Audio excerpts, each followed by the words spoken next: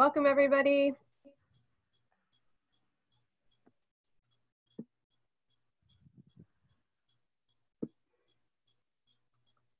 This is where I missed the ding dong, where it tells us that everybody's welcome or coming in.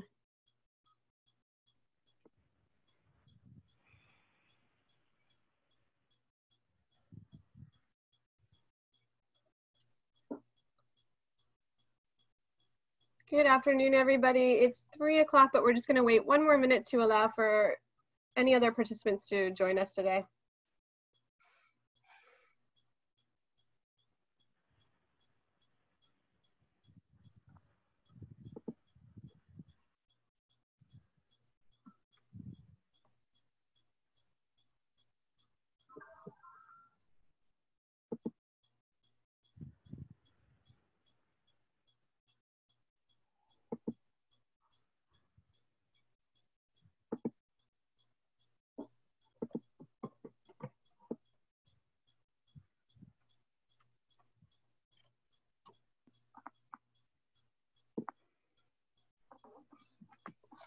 Okay, it's 3:01 by my clock, so we'll get going. Welcome everyone to the second of 4 in PLT Canada's Essential Skills for Job Seekers webinar series.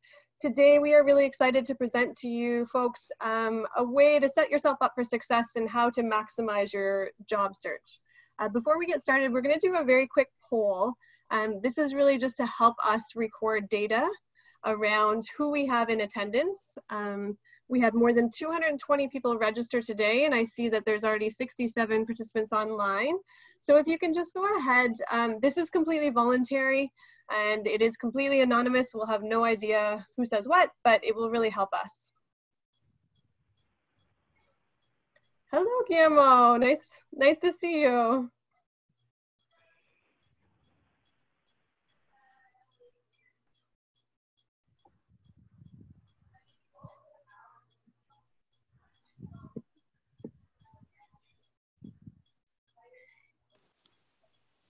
So we'll just give it another 10 seconds with the poll.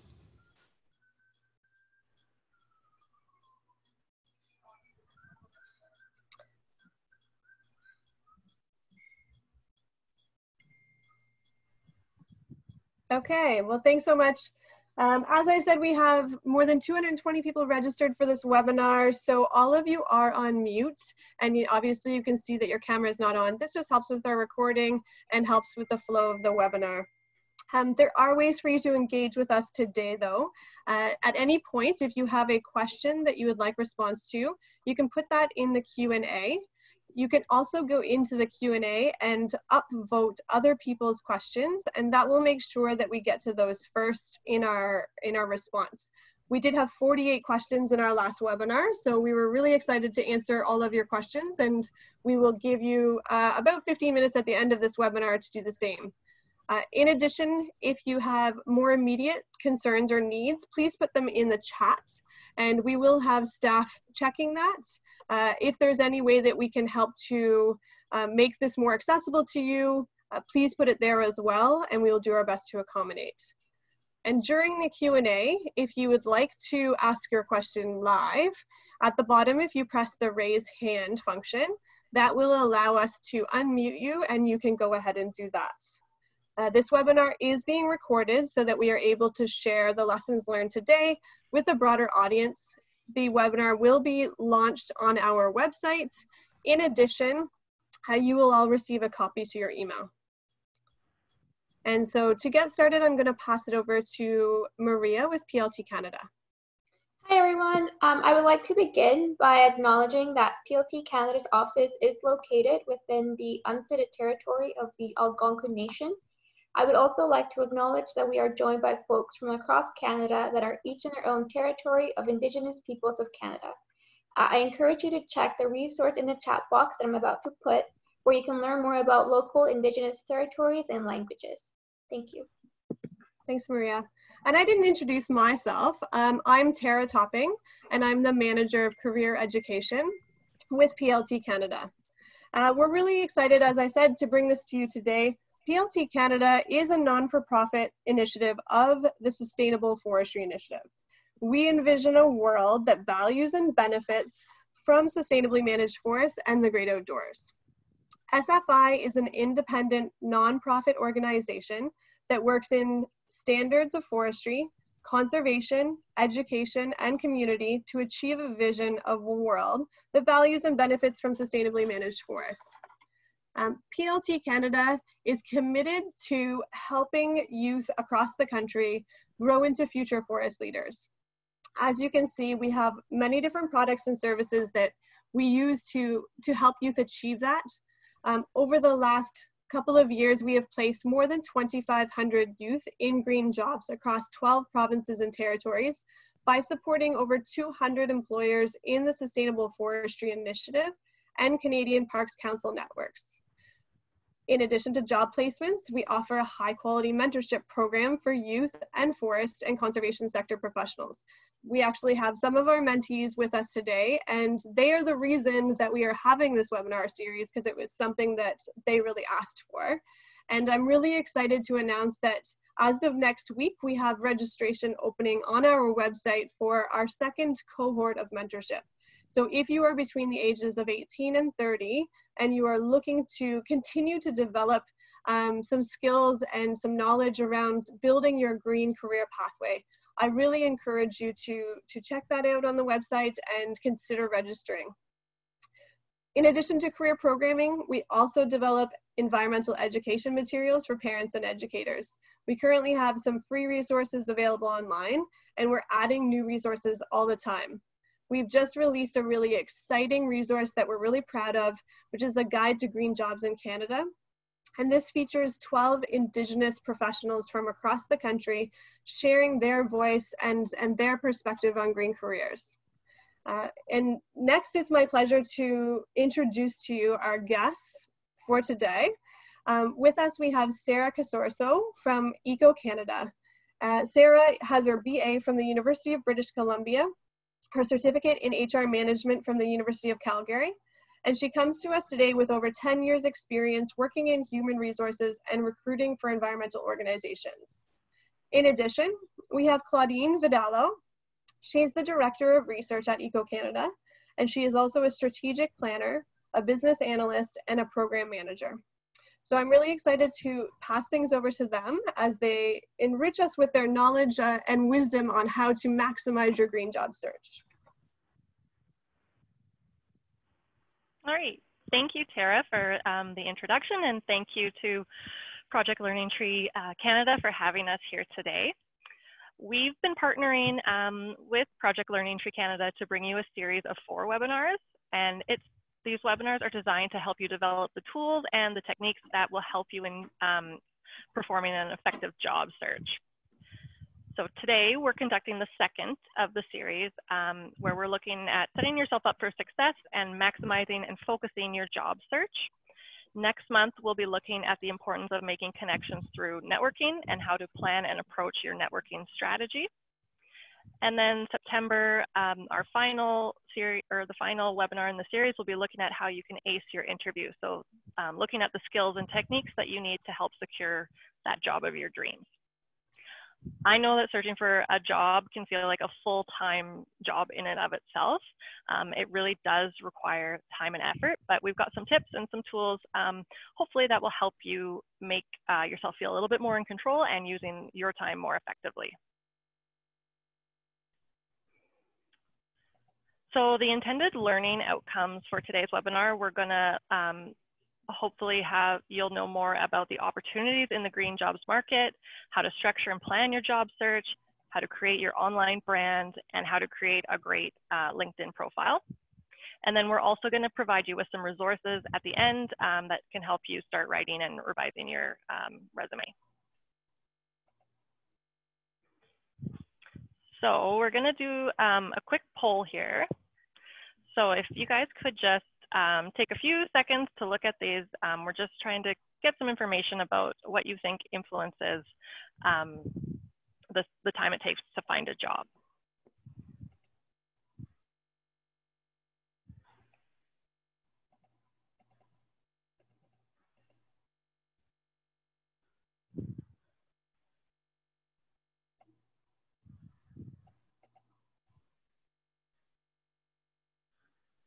All right, let's wrap up.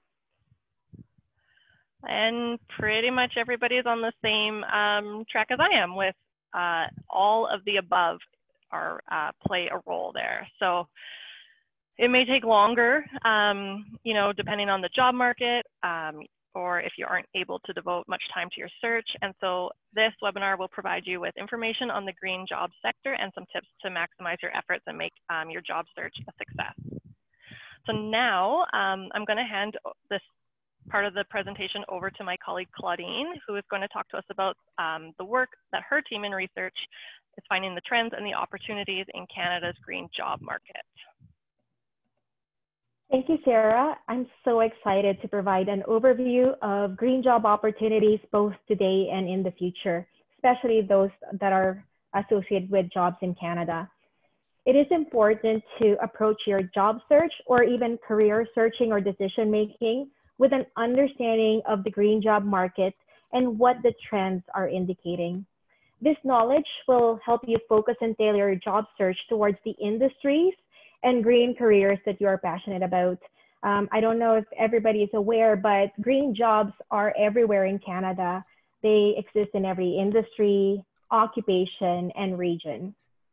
So let's go to the next slide and start with reviewing the job market within the first half of what is turning out to be a very exciting 2020 or new decade. We all know to some extent the impacts the COVID-19 pandemic has had on the economy and jobs within Canada, but also globally. Although some were permanent, the majority of job impacts are believed to be temporary. Note that the impacts were not all negative.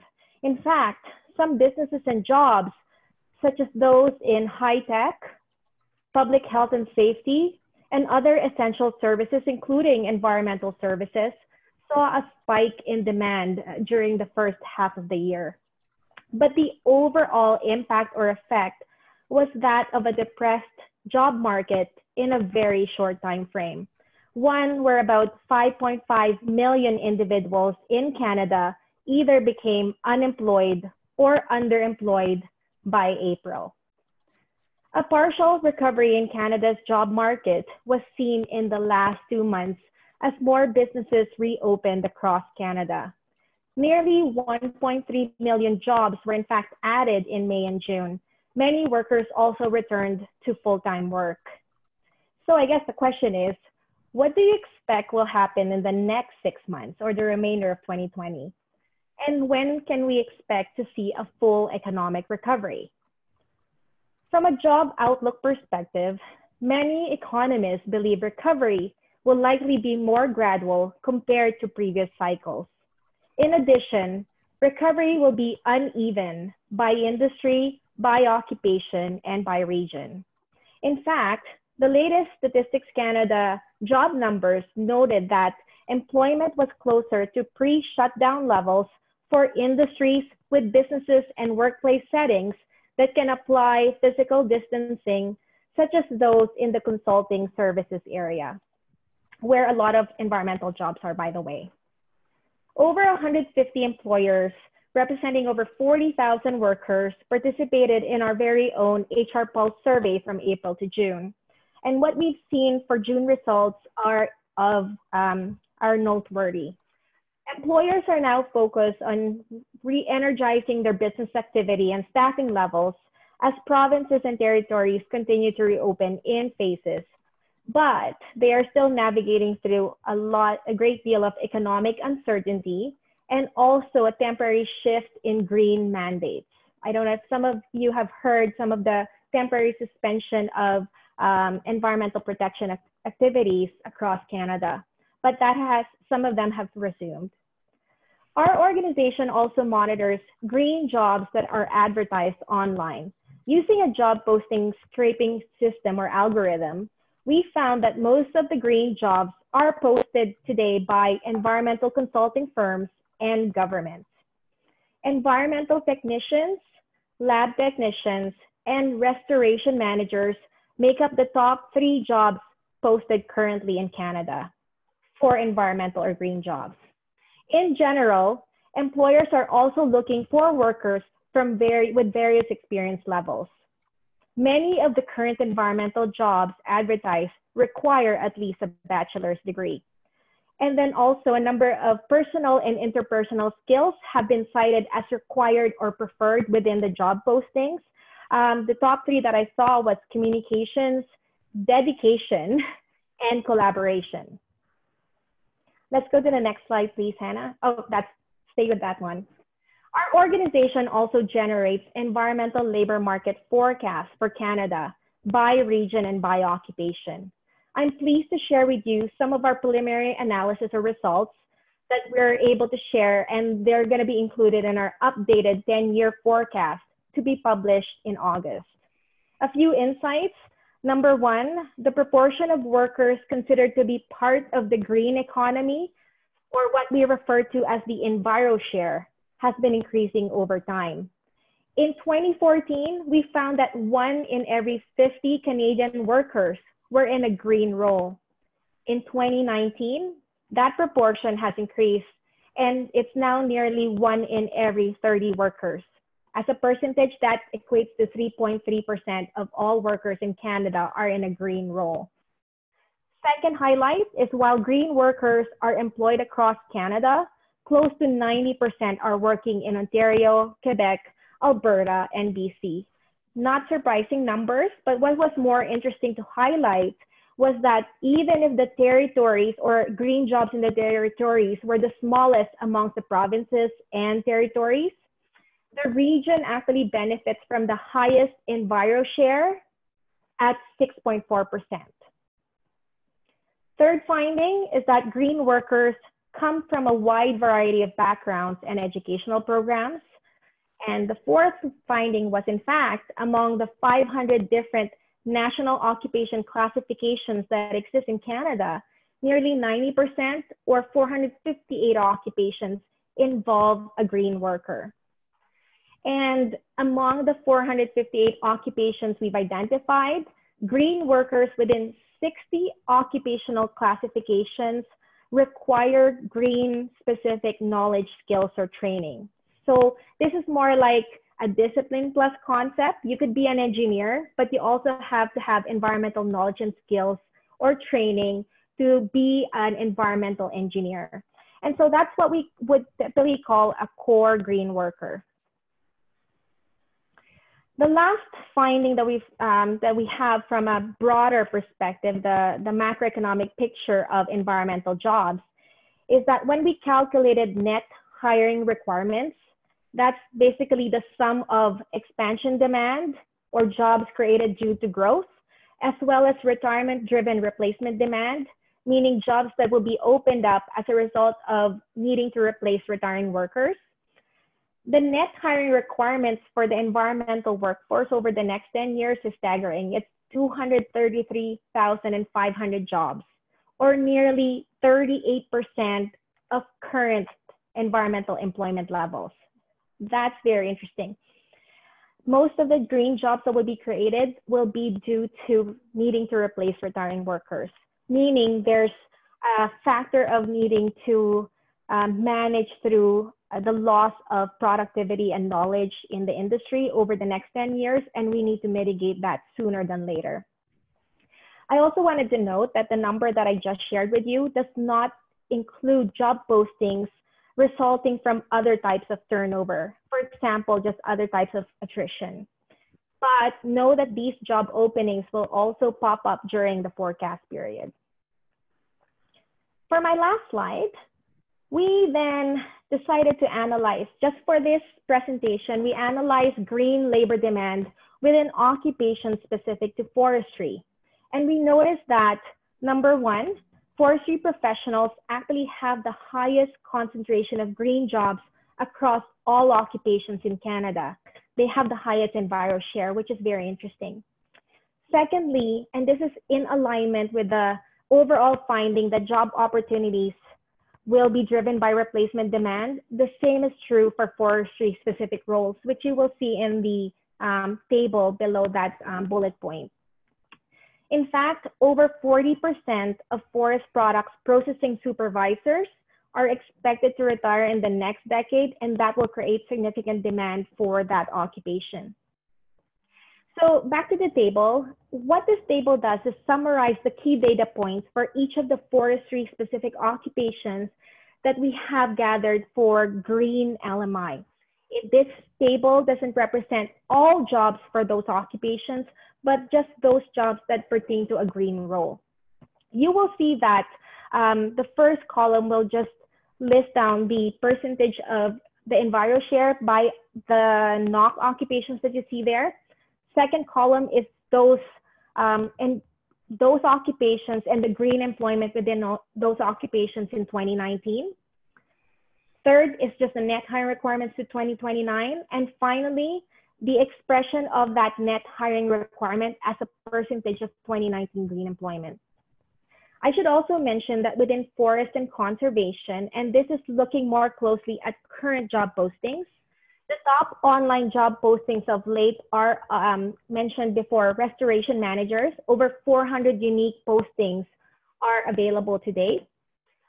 The second one is forest technicians. Third is forest technologies. And then there's also forestry development specialists and fire prevention technicians that come up at the top of the list. But I do want to note that not all of these occupations are the occupations or opportunities that are pertaining to green jobs within the forestry are more than the occupations I've just cited. In fact, there's many more occupations that are, for example, in HR accounting roles that would also be considered a green job. We simply highlighted those that are fully attributed to the sector. So with that, I'll leave you and turn over the presentation to Sarah. And I do thank you for listening to the LMI portion of the presentation. I invite you to view our free research reports on our website, eco.ca, and to subscribe to our e-newsletter or follow us on social media to be alerted of upcoming publications like our upcoming Outlook. Thank you, and over to you, Sarah, for the next slide. Great, thanks, Claudine. So now that we've heard a little bit more about the types of job opportunities out there, I thought we could do another quick poll to find out how many people are on right now that know the kind of career that they're looking for. So this poll is just asking if you know the types of positions and the employers that you're interested in applying to. So we'll launch the poll and have about 20 seconds to quickly answer.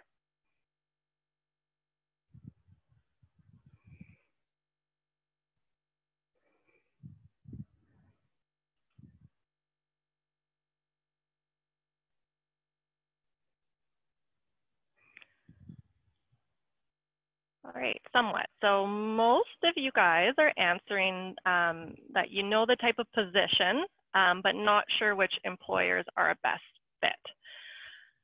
So we're going to talk throughout about the importance of targeting your job search, which also would include, finding out and researching the employers that are hiring for those types of roles. Searching for a job is hard work, so an effective job search can look a lot like a full-time job, as I mentioned before. And so throughout the course of a search, it's going to have some ups and some downs. You're going to face rejection, frustration, and it can be a challenge to stay motivated, especially at times right now when we've got a pandemic to complicate things even more for job seekers. But I'm here to tell you to not give up and to persevere. And so I'm going to share today some tips to make sure that your job search stays on track. So my first tip is to make a plan, a job search plan, and to do this for yourself every day, and to not just start your job search haphazardly. Always planning out your day is really going to help you focus and figure out the best way to tackle the daunting task in front of you. So this can be a technique that you use both if you're searching for a full-time job or if you're trying to fit a job search around, other activities that you're doing. You're going to look at your daily schedule and find windows of time for the different elements of a job search, and then divide your day into blocks of time. You have to be creative sometimes when you're busy, but there's always an opportunity to find an hour or so to work on your job search, either before breakfast, after your dinner, or on the weekend. If you seemingly have an endless supply of time ahead of you because you're unemployed, a job search plan might be even more important to help you stay focused and structure your day so that you don't fall into you know, the hole of procrastination and Netflix and that kind of thing. So this slide is just showing an example of a daily routine for a job seeker. It just gives you an idea what your day could look like and provides a starting point and a structure for you. So you can see here that I put in some time for networking. So, you know, following up with network contacts that you've met, you know, online obviously as well, how we're doing this now over the phone. Research, so researching the companies out there that you, you know, you've said now that you don't necessarily know which employers you would fit with. So here's your opportunity to do that research. And, you know, setting aside the time to apply and draft your materials and all of that thing. Updating your LinkedIn profile, so your social networking, expanding your network, following up with anybody that you've reached out to for applications or interviews, and then also, you know, prepping for the interviews that you're getting invited for, you know, doing skill improvement and competency-based interview questions. Those are all available online, so you can kind of prep that way with just a general theme of what most interviews are going to cover. And then, of course, you want to have some personal time. That's also very important. So eating right, exercise, and social connection matter. This is just an example of how a plan could work. So it's not saying that you have to be doing all of these things in this order that I'm kind of saying, but it's just emphasizing that a daily routine is key for productivity, no matter what your circumstances are. So hopefully you can take some of these principles and, you know, adjust and make it work for you. My second tip to maximize your job search is to know what you want and to do your research. So this is important in helping you target those jobs that you really want and making the most of the time that you do have. So when you're starting your search for a job, you should spend some time figuring out things like the kind of job you want. So a full-time, part-time, freelance, remote, you know, a combination of these things. You also need to think about the kind of company that you want to work for. So is it a nonprofit, an agency, a firm in a specific industry, small, large? You need to consider those things. And then also look into or ask yourself if you want the traditional 9-to-5 sort of schedule, or do you want, you know, a shift type work, field work. Often field work is going to have shifts and more condensed hours with longer breaks in between those days. So figuring out all of these things out before you start your job search is really going to help you be more effective and targeted. And then you're going to know what you want and where to start looking for those things. So research can play a big part in helping you find out what it is you want from a career. Researching potential employers is vital to an effective job search. It comes in handy at 3 pivotal points during a job search. So first, when you're deciding what company or employer you'd like to work for, then when you're ready to apply for the position, and finally when you're interviewing and testing your knowledge. So there are many tools you can use to help with this research, including looking at the company website to find out more about the leadership and the organizational values. You can look for recent news stories and articles about the different companies out there. You can see if anyone in your network works for the company or could provide some insight, perhaps an introduction. And then you can also use websites like Indeed or Glassdoor to find out what others are saying about the companies. I would just caution using those peer-generated reviews like Glassdoor, because oftentimes, as you find with any other avenue for reviews, sometimes people spend more time on the negative. So it's best to, really do your research and try to compare all sides of the conversations that are going on about a company. So you can see from this example on the slide, someone interested in the role as a forestry research biologist should be doing all the things I just discussed to find out more if they're a good fit for the company and how they should tailor their application. So my third tip is to stay focused and avoid distractions. So procrastination is something that we're all guilty of at one time or another, and it's definitely easy to get overwhelmed with a task like a job search and put it off till tomorrow, but then tomorrow turns into another day, and so on and so on. So distraction and procrastination can definitely slow down your search because you're missing deadlines and opportunities, or perhaps you're rushing an application and so you're making mistakes. So one of the keys to an effective job search is to minimize distractions to help you stay focused. And again, putting in this a schedule for your day or your week will really help you hopefully stay focused, and it can allow for those times to catch up on Netflix or whatever it is that can sometimes distract you. So things like the computer, Netflix, housework even can definitely be a welcome escape from the daunting task of looking for a job. So whatever the cause is, you'll most likely find yourself justifying the delay. Just look for ways to break these patterns of behaviors and stay focused on a goal, which is obviously finding the job that you love going to every day. So frequent distractions can definitely wreak havoc on your productivity. So the first thing you can do is go back to my first tip, plan your day, find a calm, productive place to work. So, sometimes you might even have to go to a library or a coffee shop. Obviously, social distancing applies right now, but places where you don't have the disruption. So maybe doing this at home isn't the best place for you. You're also going to want to keep off social media. So things like Facebook and Twitter, all those things, you should just try to turn off those notifications, block the online distractions. There's apps out there that can actually do that for you. So I believe they're called Antisocial, or there's one called Concentrate.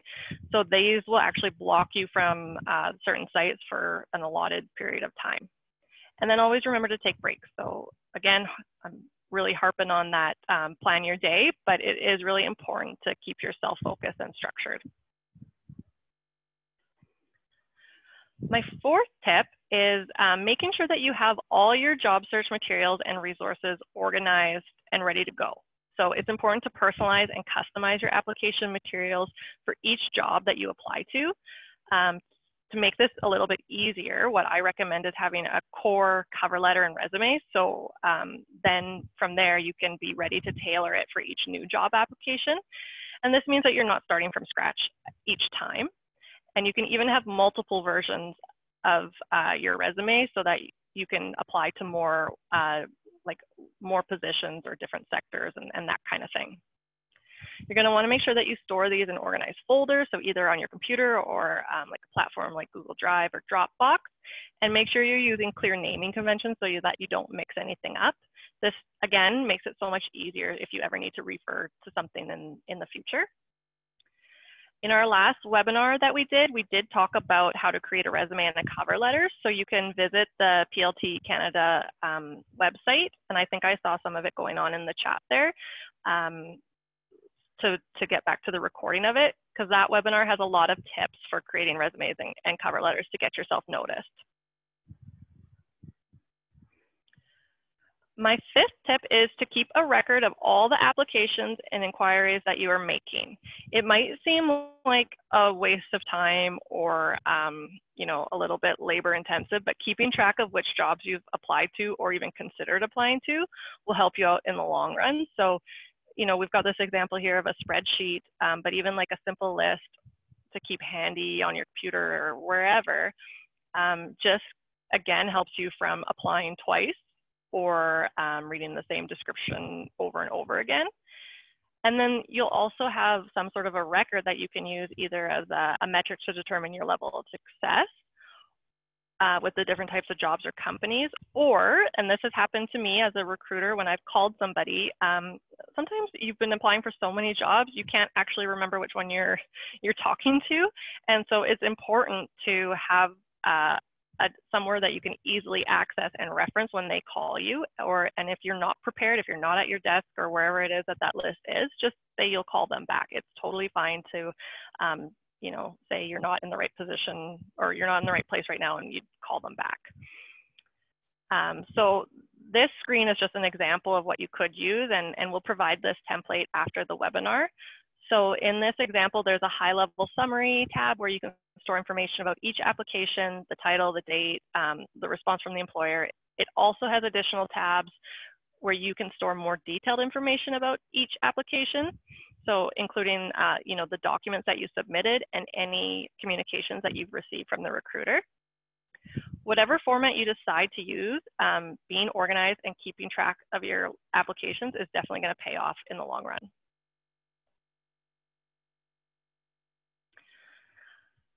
So tip number 6 is networking, and we are going to talk more about networking in greater detail at our next webinar, but I wanted to mention it here because it really is important. The hidden job market is a term sometimes used to describe jobs that aren't posted online or in job ads. So I wanted to do a quick activity now. So just use the chat box to tell me about, you know, what percentage of jobs fall into this hidden job market. So basically what percentage of jobs are not advertised. And we'll give about 30 seconds for this. Just take a guess.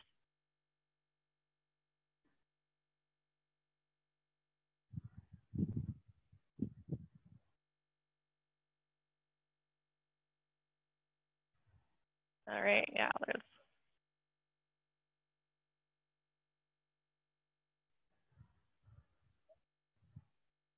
All right, so I think I saw as low as 5 and as high as 90 in the chat box there, just in the quick glance that I took. But published estimates of the size of this enormous cache of jobs has ranged from 75 to 95% of total job market. So it goes without saying that networking is incredibly important during a job search to help you access these hidden jobs.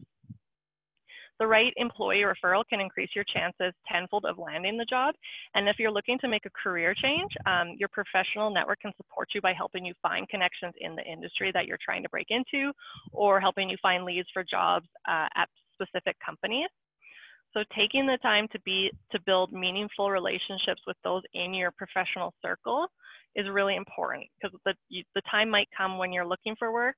You'll be able to tap into those valuable connections for referrals or maybe insights into different job leads and other valuable information. So if you're interested in more tips for effective networking strategies to help you land a green job, you can register for the next webinar that's coming up on August 27th, and details are on the PLT website. So when you think about the term branding, you may think of a particular company or a product, and these are brands in the traditional sense, but also as a job seeker, it's important to brand yourself. Your personal brand breaks down as marketing yourself, so your experience and your expertise to potential employers. Having a cohesive personal brand can help you stand out from the crowd and appeal to hiring managers. In this day and age, you should expect that when you apply for a job, if you're going to be in consideration for an interview, then the hiring manager is probably going to be looking on Google to see what you're up to. So you need to make sure that you are ahead of that game by making sure that when they type in your name, the information that they find is flattering and professional.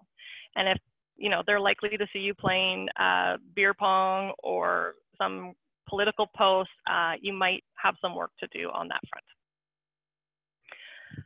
A professional and consistent personal brand helps you tell your own story, explain your core values, and other details about skills and passions that may not come up in traditional job search formats.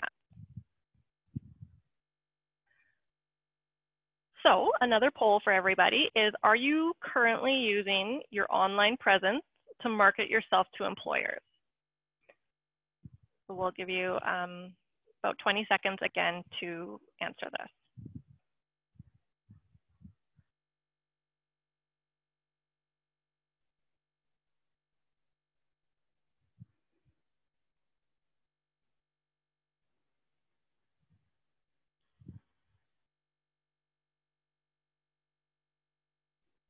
All right, what do we have here? The majority is somewhat. I have a social media profile with clear contact information, and then another 30% are saying, yeah, they're updated and reflect my personal brand. So that's really good. It's really important that you use these tools that are free to really market yourself. And so if you're not quite there yet, how do you start building your brand, or how do you expand on what you've got? The first step is to determine what your brand represents. So you want to ask yourself a few questions. So what motivates you to get up in the morning and tackle your day? What makes you unique? What are you passionate about? What are your key skills and accomplishments? When you begin to answer these questions, your personal brand really starts to take shape. So your next step would be to build a strong social media profile that catches the attention of recruiters or hiring manager. This slide shows some of the key social media sites and tools that you can use and that recruiters are looking at. And you can use a combination of these to promote your brand. And some tips to increase your visibility would be to make sure that you are frequently updating your profile to make sure that your information is up to date.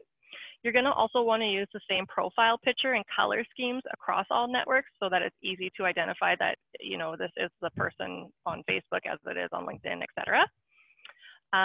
You're going to want to make sure that your information, your bio information, is listed the same on all sites.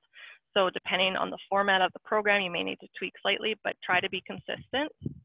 And then be active. So post relevant articles through sites like LinkedIn to show that you're up to date with the latest news and trends in the green jobs sector.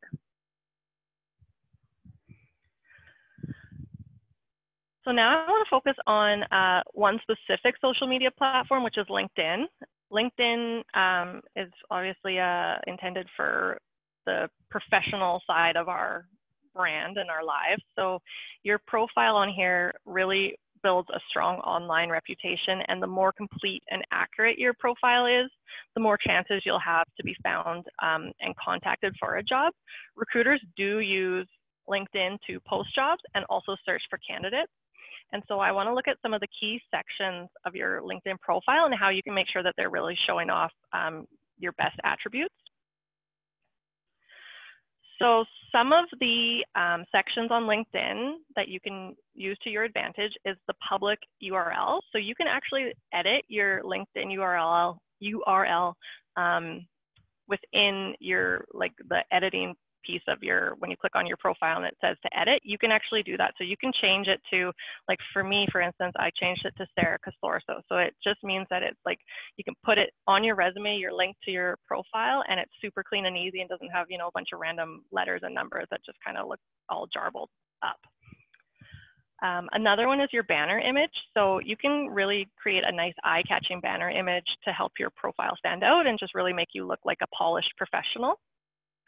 For your picture, you're going to want to have a headshot that obviously includes your head, neck, and a bit of your shoulders, and use this for a smile and something professional. So this this isn't where you're at Disneyland or something like that, where it's just not, that's not the right picture for this particular platform. Then there's the headline. So you're going to want to differentiate yourself by using keywords related to your skill set and keeping, that positive. And then your summary is where you would add a little bit more about yourself. So, who you are you an undergrad, a graduate, an APT, that kind of thing. What you offer, so your skills, your experience, your personal information, so some of your interests and your hobbies, or perhaps areas where you're volunteering. And then your call to action. So you might say something like May 2014 graduate looking for a full-time position starting in the fall, something along those lines. And then the experience is a really important section. This is where you should list your work experience and achievements, and it's very similar to what you would do on a resume. So your chronological is the newest first, and LinkedIn automatically does this for you. And then like the resume format, it would include the company name, the job title, and the key responsibilities. And try to start with action verbs and quantify achievements if possible, and keep it short and concise. So you can see from this example that for the first work experience listed, they haven't listed any achievements or responsibilities. So this is a big missed opportunity. If you're able to provide more detail, you're allowing the recruiter to get a more true picture of your accomplishments. And then your education, so you want to add all your past education. It might not always be relevant to all or the particular employers or jobs that you're seeking out, but it definitely helps grow your network through different alumni groups. And then again, like I mentioned, your volunteer experience is a great way to showcase your skills and experience, particularly if you don't have maybe some formal work experience. So keep it professional and relevant to the sector that you're applying in. And then the last two sections I want to talk about are recommendations and skills. So the recommendations is you can actually ask your connections to provide a recommendation for you. And this is just a great way to show a recruiter that you're valued and respected by your peers. And you can, through your LinkedIn profile, you can send a request to connections asking them for this, and in return, you can do it for them. And then you can also add skills. So this is your opportunity to showcase your key skills to make sure that they align with the type of key skills required for the jobs that you're looking to be hired for. And then people can actually go in and endorse those skills for you. So we're going to have time for questions in just a second. I am cognizant of the time here, but I just wanted to highlight some of the resources that we've talked about today and the resources that we're going to share with you after this webinar. So we'll share the job lead log, a market yourself checklist, and then an improving your LinkedIn profile checklist. And I just wanted to jump in with one additional resource that PLT Canada will add to our mail out after this webinar. So Sarah talked about networking yourself, and one really awesome opportunity that you have to network yourself is by using a tool that PLT Canada can offer, and that is wage matching. So if you are seeking a green job and you are considered a youth, so under 30, you are eligible to potentially get us to match 50% of your wages up to approximately $5,200 for a work experience that ranges from 6 to 24 weeks. This is a really good opportunity to help tap that hidden market that Sarah talked about. So we are going to send out a letter that you could actually present to employers to say, I would like to work for you, and if you hire me, I can actually have half of my wages paid. And so that's a really powerful tool. We are going to talk about it a little bit more next webinar when we do networking. However, I just wanted to post this right now. Awesome. So now okay, I think, yeah, oh, sorry, Tara, you go right ahead. Before we launch into the questions, because I just made some edits to that original demographic poll, and I promised we'd have a chance to do that again. So we're just going to launch that demographic poll, and this time you will have a chance to click all that apply, not just one. And we'll just leave that up for about 30 seconds.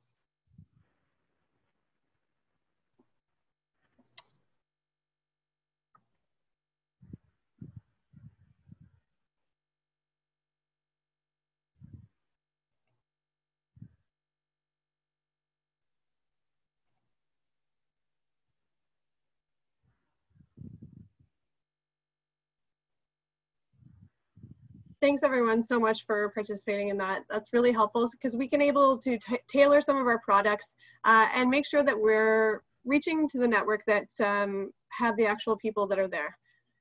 So now we're going to go to question and answer.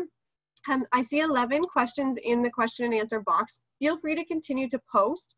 And as I said earlier, if you see any question here that is particularly of value to you, please feel free to upvote it using the little fingers up or the thumbs up sign. But just for the first question, Sarah, how likely are employers to hire an intern with a wage subsidy when they don't have any openings? I don't know if I can comment exactly how likely, but for instance, there's a lot of opportunities out there that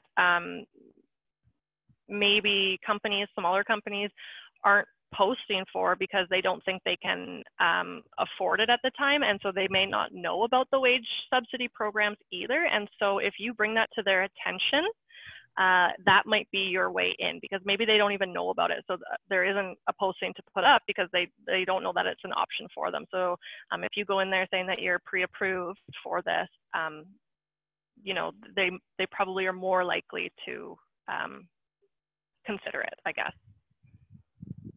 Right. Is having a LinkedIn profile necessary? I am not comfortable when people can just look me up online and compare my profile with other applicants. From my perspective, and this is a personal opinion, I think they are necessary. And when we can't find you online as a recruiter, that might be one reason why I wouldn't reach out if I could see everybody else and get a little bit more background information. The great thing about LinkedIn is that you can control what you put on there. So you can put on, you know, the information that you are comfortable with. And also it's a really great networking tool. And so I think that in this day and age, it's probably something that you would benefit from.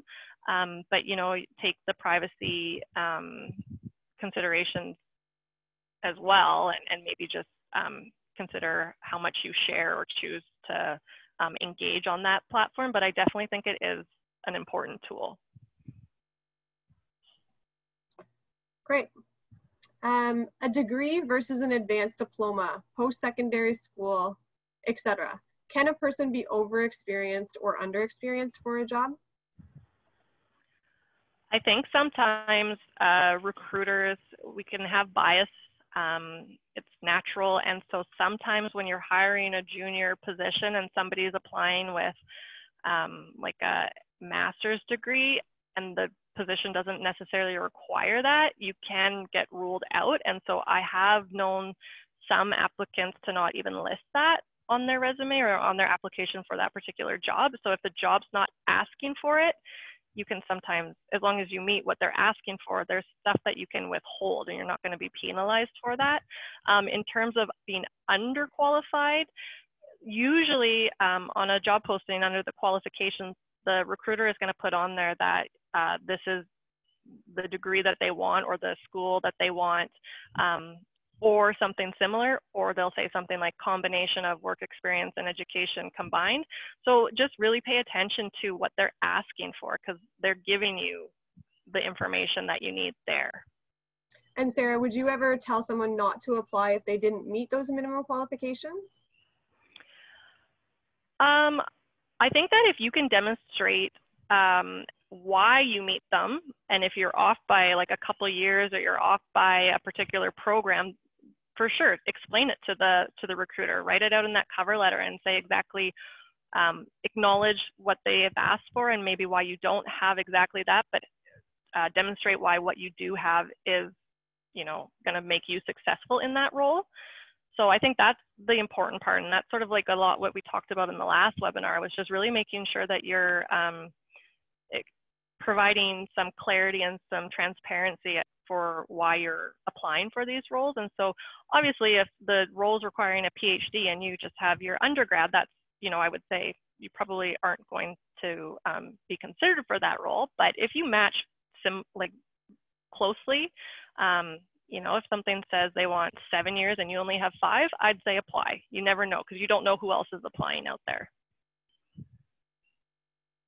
Great, you're answering multiple questions at once. This person stating that they started learning GIS 4 months ago on their own, and I'm going to substitute, I've started learning a new skill on my own, because I think right now lots of people are taking the opportunity when they're not in a workplace to be able to explore some online learning. But the question these guys have is, how can I indicate that on my resume/skills?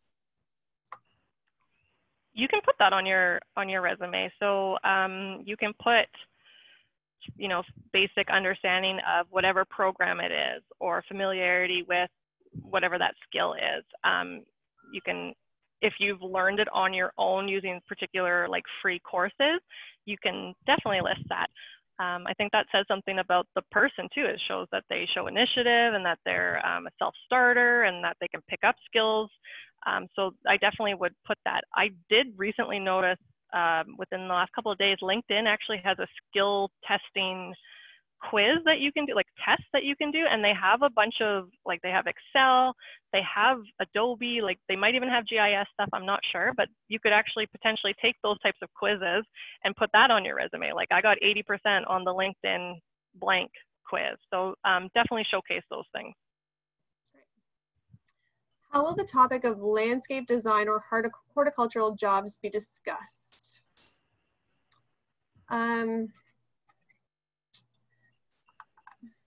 I think maybe they're asking like, is there, I'm going to make some assumptions here about this question. And if this person wants to repost their question in a different way, maybe what is the best place for someone who's looking for those types of jobs to search? Well, I'll do a plug for the Eco Canada job board. We do have a job board that is for, you know, environmental specific jobs, and they're usually very specialized sometimes. So things like that could be on there. But then, you know, you could also be, if you know of company names or if you know of people that maybe have similar jobs, you could be searching them on LinkedIn and seeing who they're connected to, or you can sign up for job alerts. That kind of thing is what I start to do. I know that, just to add into that, a lot of green jobs are also posted on sites like WorkCabin, as well as the PLT Canada job board. We'll both have to plug. And of course, the bigger search engines like Indeed are going to post a lot of the big company jobs that are available. This is possibly controversial. What is the difference between the wage subsidy program from PLT Canada and the one that Eco Canada is offering? Oh. I think that they're the same type of program. I think it's just two different funding sources, and we're just two organizations doing similar things that we're available to, that we have money available to offer to employers and to youth seeking jobs.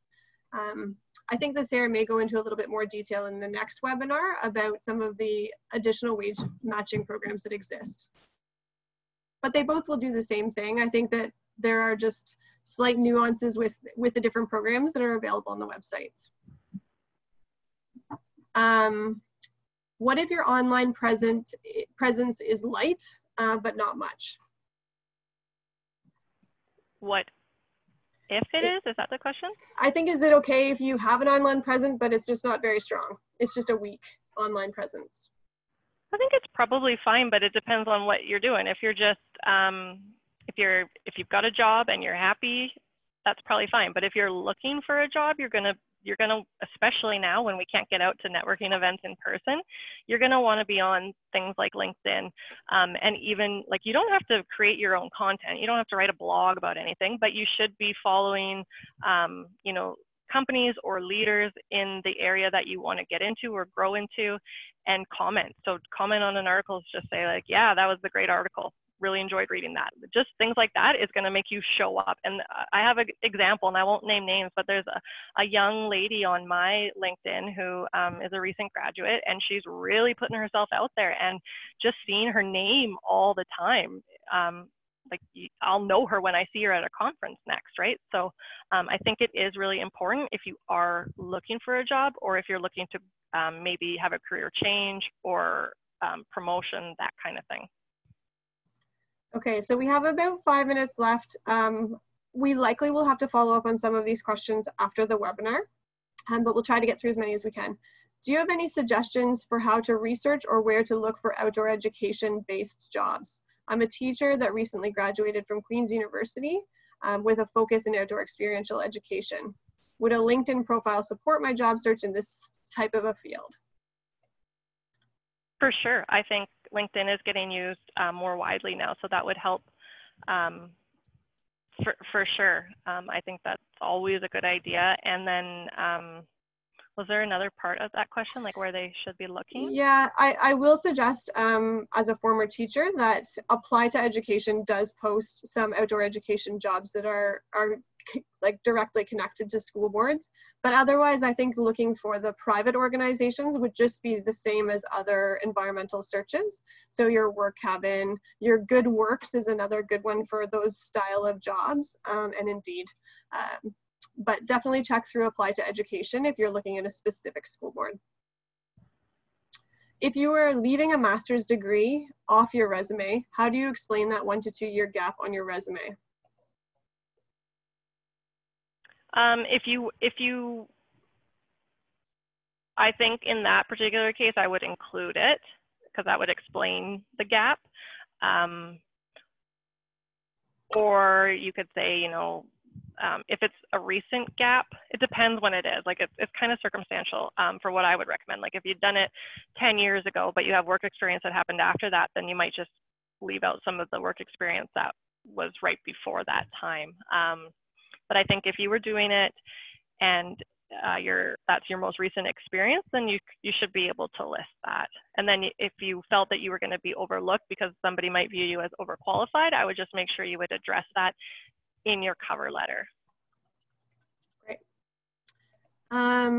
Say that I'm interested in a posting with some technical skills that I'm familiar with from previous schoolwork, but have not used since. Should I still apply, or should I take some time to review the subjects before I apply?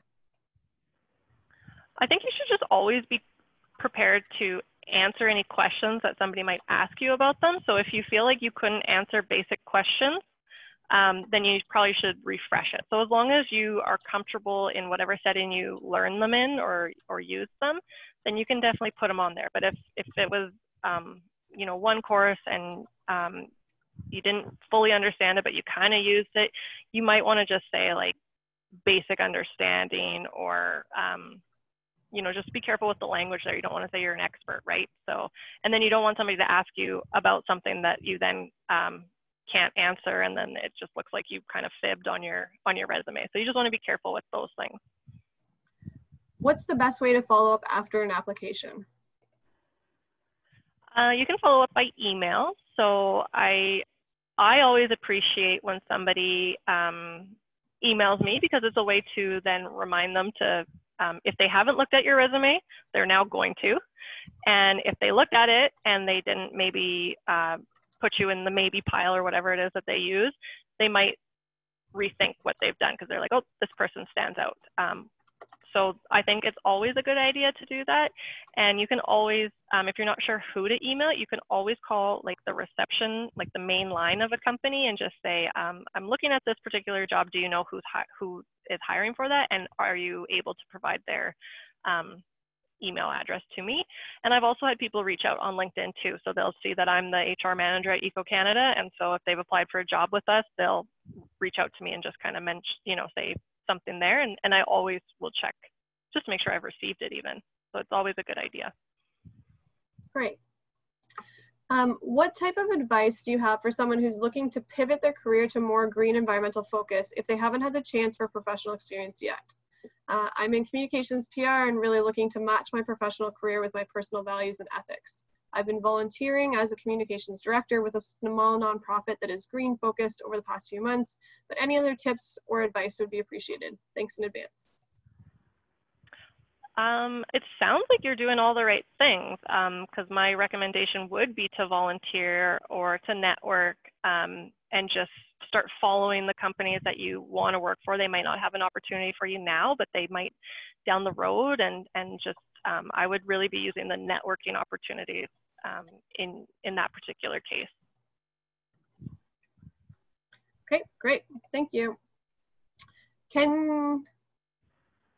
I'm just trying to find, I'm about to finish my PhD and would like to start my career in the industry. However, I find it very difficult to adapt my social media profile and resume to find a job. Any tips?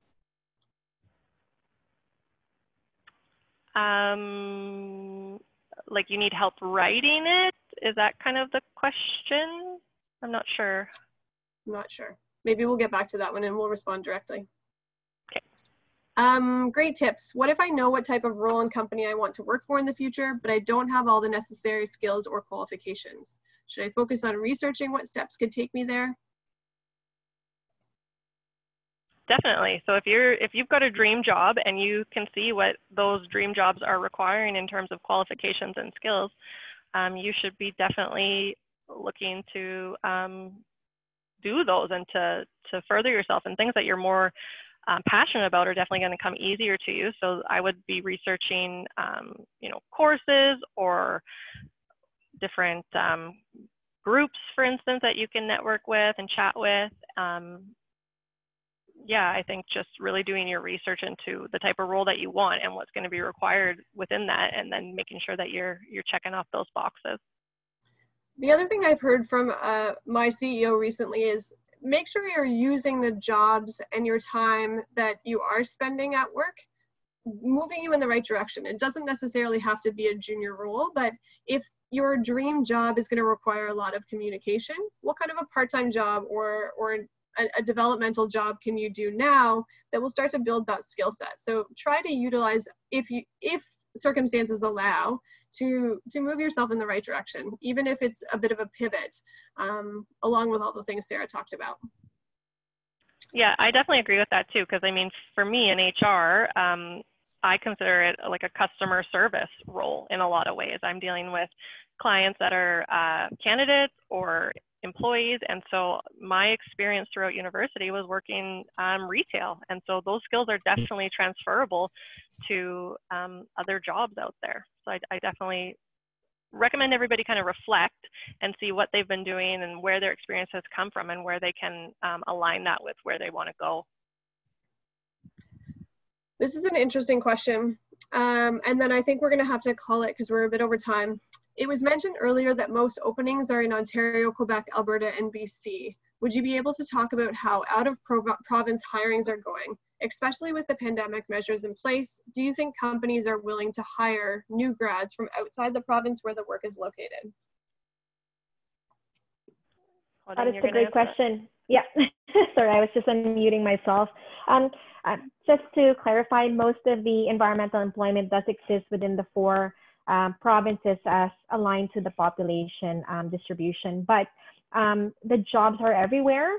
But the one interesting thing that's happened, or maybe COVID has forced this to happen, is that a lot more employers are now more willing to employ workers from various provinces, even if the work location of work is different.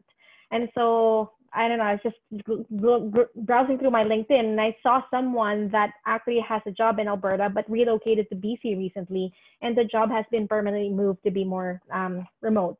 And so, you know, there's going to be opportunities elsewhere. The question is really which jobs could accommodate that physical distancing or remote work, and the opportunity then wouldn't be limited to necessarily where the work was traditionally located. Great.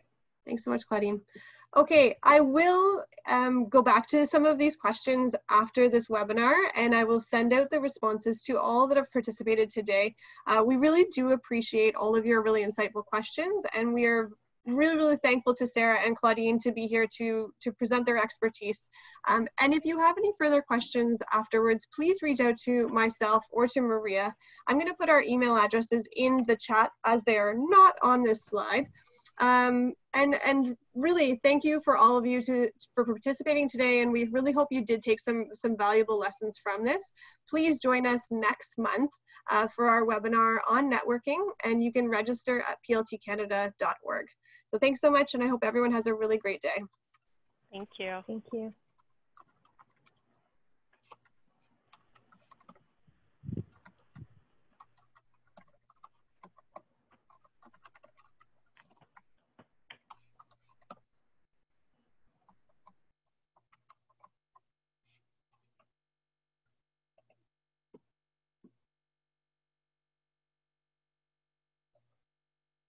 Thanks, everyone. We'll just hold on a minute longer just so everyone can copy down those email addresses if necessary.